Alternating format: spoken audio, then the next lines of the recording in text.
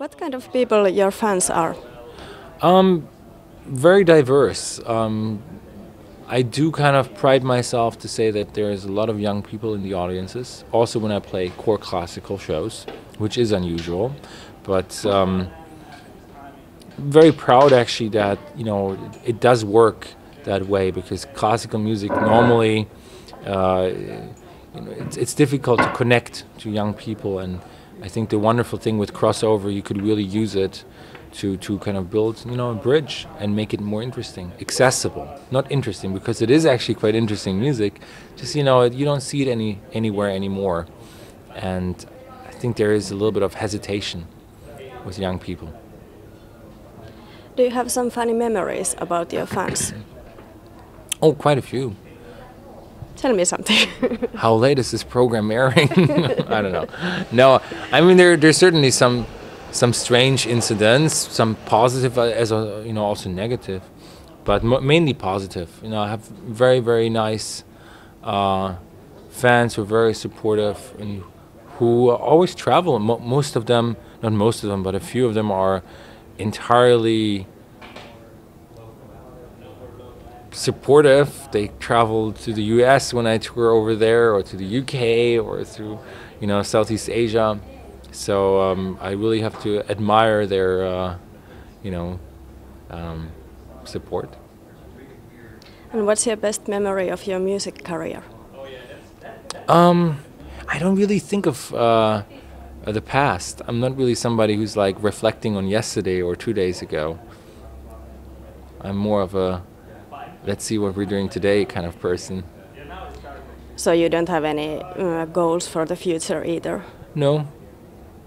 Just today? I have plans, which are, I have a very structured schedule, and of course I work towards those plans, but it's not like I, set out to be there like in 1 year and everything is, I'm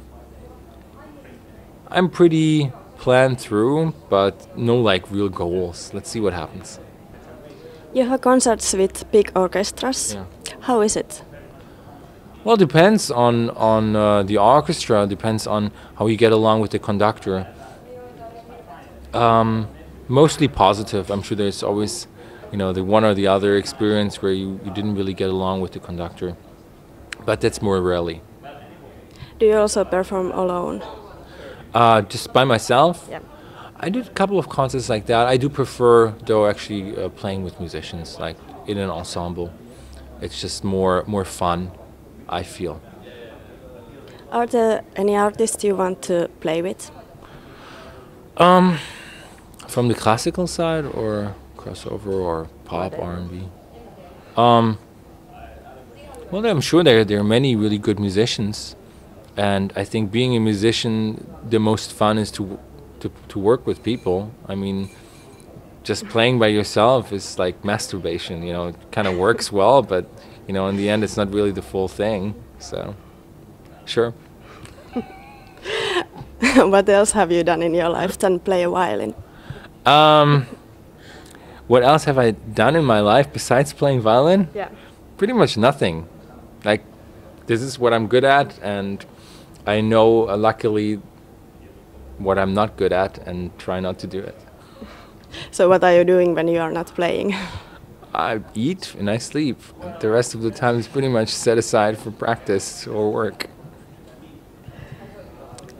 Okay.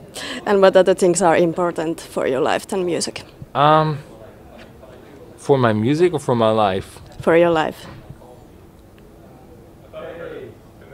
Well, I pretty much live music all day. I mean, that's who I am, and as long as I'm healthy and I can do, I can have the time to prepare myself properly and work with people I enjoy working with, I think that's perfect. I don't need anything else. That sounds good. And I have questions from your fans. Yeah. Katie wants to know what happens to all the items the American fans throw on stage, and what was the most intriguing thing you received from a fan? Normally they end up in the tour bus. Somebody always collects them, and then of course the stuff which is eatable we eat. The rest, normally gets sent to my place.